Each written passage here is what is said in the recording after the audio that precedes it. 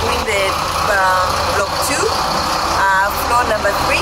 We are hoping to hand over this by end of July and completely hand over by August of this year. So on behalf of my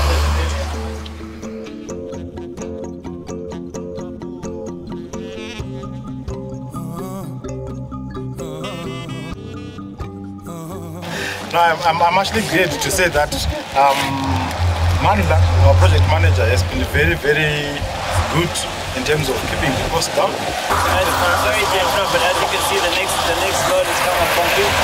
Just finish pouring the it's all organized in terms of the plan, the finances. It's all like a production line. It doesn't stop. Sorry, carry on, Simba.